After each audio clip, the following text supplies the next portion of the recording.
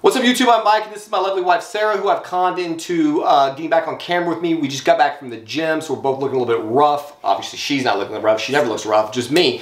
But what we're going to talk about today is her experience with Anavar. We sat down like an hour ago to try to record a video about her current HRT protocol, but it's been a disaster that we've tried to shoot 3 times now and we're kind of all over the place. So we're going to condense this into a few videos so we can cover all the angles, because really where this started was with small amounts of Anavar, trying to work on getting her libido into a better range and to keep her a little bit more competitive in the gym. So why don't you start off by explaining a little bit about your, where you were at gym-wise, libido-wise, before you used any anabolics of any kind. I was struggling a lot, like throughout my adulthood. I've done, I'm in the gym for a couple of months and then I'm out for a year. And then I'm in the gym for a couple of months, just like a lot of people. But I was really struggling to have any consistency in the gym, and I was also very underweight. So I weighed 112 pounds at 5 feet 9 inches or a little taller. And I was really trying to put on weight. It was one of the reasons that I really wanted to be in the gym. I was struggling to eat, and I was hoping that that would increase my appetite. Also, I had zero libido. Yeah. Like, just none. Yeah. So when she says zero libido, one of the things that's important to point out, we were still having sex 7 times a week on average. She might even tell you it was more than that. I've made a number of videos talking about the frequency of sex that's been going on in this house, certainly since I started cycling.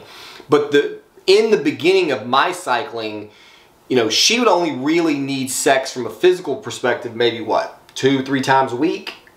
Maximum. Probably not. She would give it to me as much as I wanted it because she did like the closeness. Yeah. Right. So she would be looking forward to intimacy on a daily basis. But from her own personal sexual need, it was nearly non-existent. Yeah.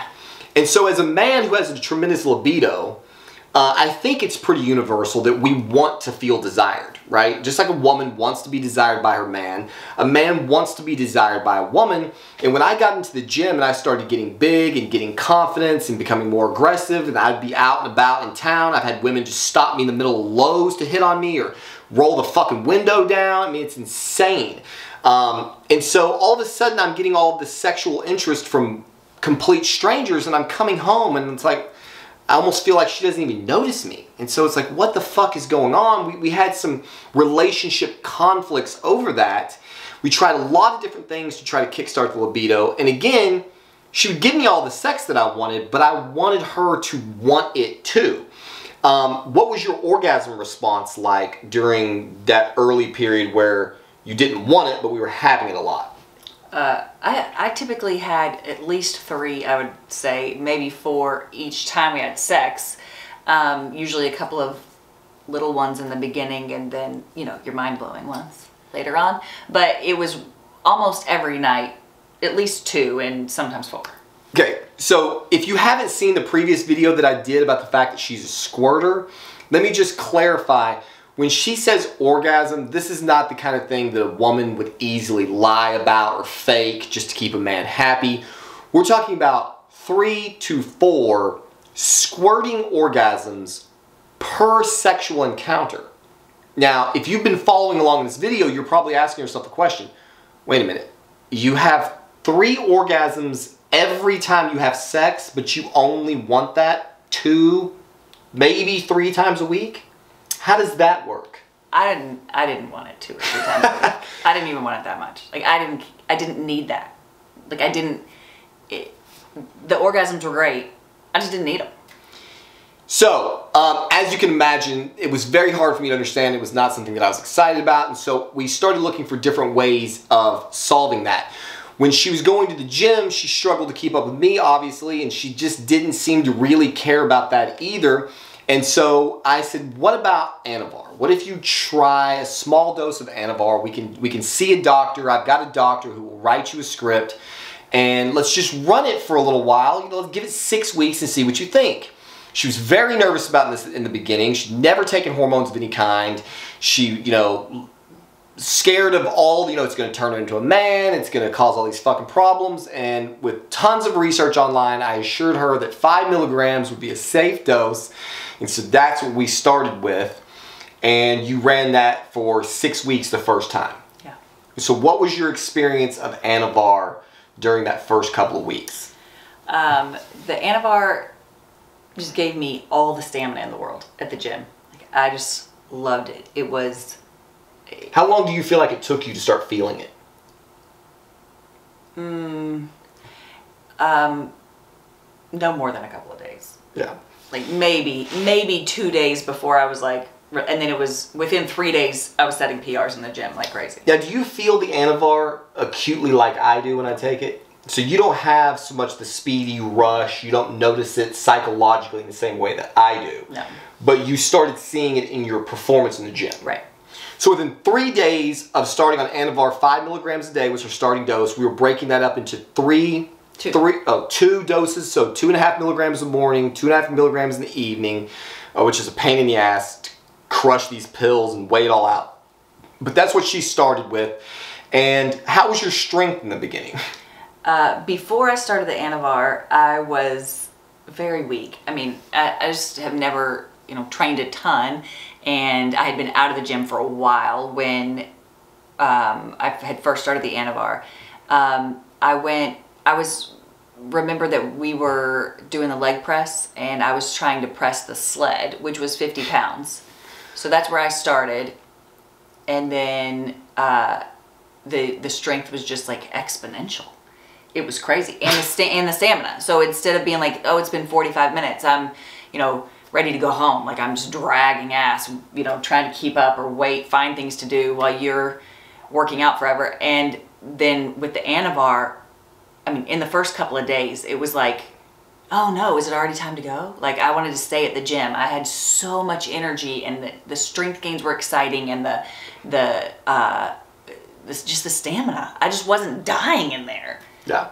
So right away, I mean, out the gate, within the first week, she's starting to see that the compound is working in her system. She's coming to me, showing me her PRs. She's able to keep up, because of course I'm on cycle 2. I'm pretty sure I was probably on fucking Trin at the time, so I'm blowing and going for 2 hours straight, and all of a sudden, she's not sitting. She used to do her routine, and she'd go sit at the front door and just wait for me, which is, it's cool, but then I kind of feel rushed, and so it was really great being able to watch her start to enjoy something that is a passion of mine. So now I'm not dragging her ass to the gym. She's excited to go. She's going in there. She's got her lift log. She's logging all of her lifts. And so you started out at struggling with the sled. Yeah. Sled weighs 50 pounds on the leg press. By the end of your second Anavar cycle, so she ran a 6-week, took a little time off, and then ran an 8-week. Both of those cycles were 5 milligrams a day. By the end of the second cycle, where was your leg press? 715 pounds. 715 pounds. She went from 50 to 750 over the course of 2 cycles, totaling, 14 weeks? Something like that. With a break in the middle. Now, admittedly, she was not at her genetic potential. A lot of people will tell you, oh, you shouldn't do fucking steroids until you've been training for 8 years and your diet's on point and your fucking sleep is on point. All of these things are on point. And there's some merits to that, okay? There's nothing wrong with going that route. But if you're not going to the gym at all, if you can't get yourself to stay on any kind of schedule for more than 3 weeks, then maybe you need a little help. What's the worst that's going to come from this? So all of a sudden, she goes from a person who doesn't care to go to the gym, who can't continue to count her calories, she couldn't stay on her meal prep, she couldn't stay on her gym protocol, she was always fucking it off, and now she starts the Anavar cycle, and bam, she's in there every single day with me, she's counting her calories, she's eating her fucking meals, and she starts to see the growth. So what was your experience of the aesthetic? Like, how did your body change from visual perspective? So I've always been lean. I've always been really, really lean, but I never had any muscular definition in my life. And playing sports as a kid and, as a young person and, dance and all that, and never any muscular definition. And then with the Anavar, just within a couple of weeks, I started to see some definition. The abs was the first thing that was like, I've never had abs, ever. Yeah. No matter how thin I was, I've never had abs. And so it was the abs, and then I started to see the definition in my back a little bit. I remember the first time a guy at the gym, one of your friends at the gym, came up and was like, I see the progress in your back. And I was like, you know, that was like maybe 3 or 4 weeks in. And it was really exciting. Other people at the gym were starting to notice. And that feels good. Yeah. It's motivating. So that's the thing, you know. And the scale was going up. Right. So you start gaining weight. Yeah. So where you said your weight was at 112 pounds prior to starting the Anavar. Mm-hmm. And what do you weigh currently today?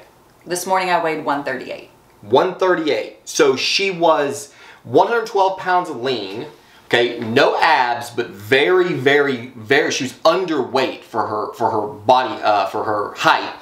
Now she's at 138 pounds, and she's got 4-pack abs just walking across the floor. Like, she didn't have to flex them; they're just boom, they're there. I've been taking lots of pictures of her recently. You can see her abs very easily, and so of course now we're ways down the road. But one of the things I also want to say about that is, again, to the point that people make that you need to have this history of training before you use something like this. She was not able to maintain any kind of consistent training until she was able to see gains happening rapidly enough to keep her engaged. That's one of the things that's very difficult for a woman. A guy can start lifting weights. A skinny guy jumps in the gym. In 3 months' time, he's seeing some fucking changes. Just like that, for a male, we're going to start seeing our bodies change. It does not work that way for the ladies. The amount of total muscle she's going to build in a lifetime, I probably built in the first year of training. So I was able to see my body change in a very rapid way without steroids, and that keeps you coming back. And so when she got on the anabolics and was able to see some of those changes in real time, that made it easier for her to continue to invest this time. If you're struggling to get your girl in the gym, you got to understand, how would you feel if you're in the gym 4 or 5 days a week, you're fucking killing yourself, you're lifting heavy, you're getting sweaty, you're eating all this food you don't want to eat, you got kids running around, she's trying to be a mom in the meantime, she keeps looking in the mirror and she's not seeing anything. These minor, tiny little fucking changes, she worked out for 3 months and see nothing. She hops on an Anavar cycle, and then all of a sudden, boom, strength is going through the roof. Week after week after week, new PRs. She's coming to show me her lift log. She's excited. She starts to see her body changing in the mirror. People are walking up to her on the street or in the gym saying, man, you're looking great. I see your back. I see your shoulders. That keeps you coming back for more, and I think that's worth the price of admission. I think something else that's important is in my journey, I'm too thin trying to put on weight, and rather than the reverse. And so when a lot of times I would get in the gym and I would immediately start losing weight. And so here I am trying to put it on, and I would lose it because as soon as that, you know, I'm hitting the cardio or even a little bit of weight training that I had done before, and, you know, I'm doing all the classes or whatever at the gym, and then the weight just falls off. I can't keep it on. So I'm trying to put on weight, and the Anavar helped me do that. Right. So you saw massive strength gains. What about the negatives? So you had better recovery, better endurance, your strength went through the roof, and you watched your body change from a muscular perspective. Your abs started showing, shoulders, all of that. Those things are all great. What were your negatives that you experienced on the 5 milligram, even up to the 10 milligram dosage? On the 5 milligrams, I started to have some hair growth, some unwanted hair growth. Like, what does that mean? Like, where? Everywhere. Everywhere. Yeah. Do you have a mustache? I don't have a mustache, okay. But I do have, like, I never had dark hairs at all anywhere, and now, you know, and then with the 5 milligrams, I started to have a few here and there. Okay, but you're not growing a beard. No. Right. No, but I'm just definitely having some more hair growth than I had previously. And then I was having, I'm trying to remember now. Oh. I was just listening in my mind. So one of the things I can tell you while she's thinking, go ahead. I had, one of the negatives was my voice seemed to be changing a little bit, especially on the higher dose, getting a little bit raspier. And I'm not 100% sure if I'm if that's real or not, but it seems to be. So I made another video. I can't remember if I referenced it in the beginning. There was also a little stint where we tried to test some testosterone, and I believe that was the cause of the minor voice change. We've asked quite a number of people who know us personally if they feel like her voice has changed over time. We even looked at some old YouTube videos that she made. And if there is a voice change, it's very, very minor. We're not talking about a massive difference in voice, but whether it was the testosterone or the Anavar, there's definitely been some minor change. What about psychologically? How did you feel? I definitely suffer from Varbot, and so some just reduced emotional ability. So one of the things that we struggle with a lot, again, we shot so many videos tonight, it's hard for me to remember what we said and what we haven't said. She suffers from PMDD, which is premenstrual dysphoric disorder, quite severely. Some girls have PMS. PMDD is like PMS on roid rage. It's horrifically terrible. And so during that period of time, she sort of checks out mentally and emotionally. We experienced a little exacerbation of that at the early periods of the Anavar. She typically does not notice it. I usually come to her and I'm like, hey, like, what the fuck's going on? You're distant. Are you mad at me? Is something going on? She assures me that there's nothing, and so then I know that it's being caused by the Anavar. It seems to come on within the first 7 days, and it's the most acute from around day 7 to day 14 to 21 max. I feel like as the cycle extends, either she gets used to it and overcomes it, or maybe I get used to it and don't notice as much, but I really think it subsides over time. In general, she's still very lovely to be around. How do you think it affects your aggression on the road? I'm definitely more aggressive. So I've always been I'm always an aggressive driver, I think. But previously, I could give some grace. I used to always say, well, maybe they have pies in their front seat. I used to say that all the time. So try not to get too angry because maybe they're driving around with pies in their front seat. And then on the Anavar, I don't give a fuck what's in their front seat. Like, I'm very aggressive. I'm much more likely to get out of my car or to start some shit with So road. It definitely has tuned up her aggressiveness. The weird thing is it's never directed at me. That's the crazy thing. Like, I don't ever feel like she's snapping on me. But she's called me when she was fucking hanging out the window of a car, and I'm like, God damn, she can get herself shot. So definitely some aggression. Go ahead. And then I had my orgasms. It became harder to orgasm. So I did orgasm, but instead of like 2, 3, 4 times a night, it was just once a night. See, so again, I can't remember if we talked about that in this video or not. Oh. We'll save the orgasms for a different video because I think we mentioned that earlier. So one of the other things, she usually would have 2 or 3, sometimes 4 squirting orgasms during a particular sexual event. I made an entire video on my channel about the fact that she's a squirter. If you have not seen that video, you're missing out. You should definitely go check it out.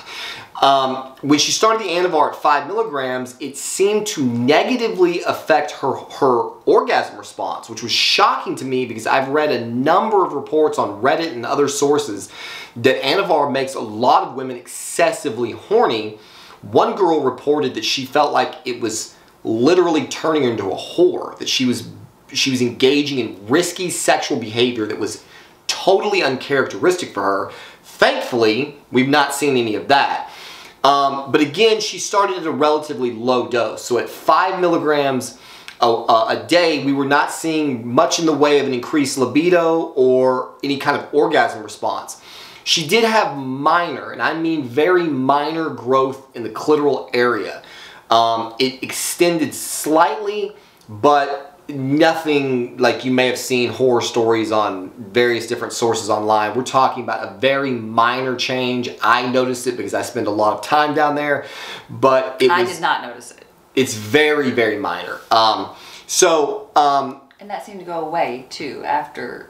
Yeah, when she'd come off, it would subside, and then she would go back on, and it would flare up again. And so, like I said, she's run multiple cycles. So she ran 2 5 milligram cycles, a 7.5 milligram cycle, and she is currently running 10 milligrams of Anavar a day. What would you say the worst side effect of the Anavar has been for you? The acne. The acne. So she definitely struggles with acne. If this camera's picking it up, you can probably see it in her face, here and here. And when I edit the photos that I've been taking of her recently, it's like connect dots on that back. So she definitely has, it definitely exacerbates her acne. So ladies, if you were considering using this and you're prone to acne, there's a very likely chance that it's going to exacerbate that. And I was not prone to acne. I've never in my life had very much acne. I did some when I was pregnant. And I always did just around my period, like a little bit of acne around my period. But the acne that I had with the Anavar is a lot, and it's cystic and painful. It's miserable. Yeah. So it's very weird occurrence how this affects people. I had horrific acne as a child that subsided in my early 20s, and now at 41, I have run cycles with Test, Trend, Masteron, Anavar, all kinds of shit, doses creeping up towards 2,000 or more nanograms, 2,000 or more milligrams per week of anabolics, and no matter what compound I use and what dosage I use, I will get an occasional extra large zit, but I get next to no acne from anabolics. Some people, it absolutely devastates them. She has a relatively bad case of it. It's not by far the worst I've ever seen, but the longer she's on cycle, the worse it gets. Now, again, we're going to make another video about her current total HRT protocol, but I wanted to leave a teaser here because we're going to wrap this one up. Currently, she is taking 10 milligrams of Anavar per day, 7 milligrams of Test E per week, and 3 milligrams of estradiol every month. Now she takes that 3 milligrams in 4 doses, 1 per week, to keep nice and stable blood concentration. So I also take the testosterone split into 2 a week. Yeah, so she takes 1 E2 shot per week, two testosterone shots per week, and 10 milligrams of Anavar, all of which we have found a doctor to prescribe. Now, it's outrageously expensive going that route, but she feels much more comfortable having a script in hand for all of the legal reasons that you can imagine. So yeah. So overall, what is your experience of using? Again, right now we're just talking about the Anavar. How would you rate this compound as far as what it's purported to provide and what you feel like it provides for you? I think it gave me everything that I was expecting, with the exception of the weirdo orgasm response. But I feel like it's the strength, the stamina, the aesthetic. Like, it's exactly what I thought it would do and what I wanted it to do. So the final thing I want to say in this video is what she just mentioned, the aesthetic. People often will tell you that steroids are not addictive, and they are 100% accurate if you're using the term addictive in the way that you would apply it to, for example, cocaine or a street drug.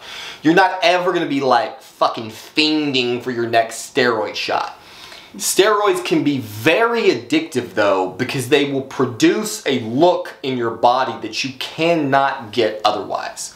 So for example, when she was 112 pounds, extremely lean, she still had no visible abs. She jumps on Anavar, and within a couple of weeks, the abs start coming in. It makes you tighter and harder. Your skin seems thinner. Her muscles are fuller and more dense. And you just look very, very athletic on a compound like that. For me, it's Trenbolone. Like, I never want to come off Tren because the vascularity and the hardness and the striations and the muscles and the fullness, that subsides when the compound leaves your system. And so she has expressed to me in her off periods, like she starts noticing she doesn't look the same as she did on the Anavar. And there's really nothing you can do about it. It's something that you have to accept. And it's why we're talking about having her cruise on smaller doses rather than come completely off. But we'll save that for the next video when we go into her HRT protocol in its totality. I know there's been several of you who have been asking for that. We tried to get it down today, and we just spent too much time on this video to do it. So hopefully I can get that video out to you guys tomorrow. Anything you'd like to say in closing? So there you have it. One thing that's very important for me to remind you of, I am, and Sarah is not, are not, however you say that, endorsing the use of anabolics. We are not promoting this. I am not telling you what you should do.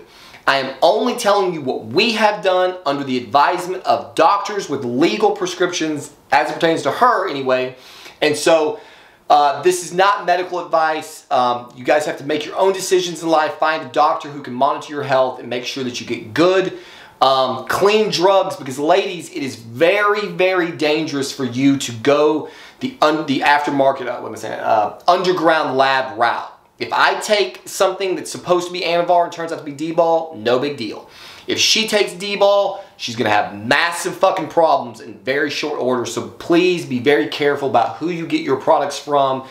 Try to get them from a doctor if at all possible. Hopefully this episode has been informative, and we'll see you on the next one. I lost my trigger.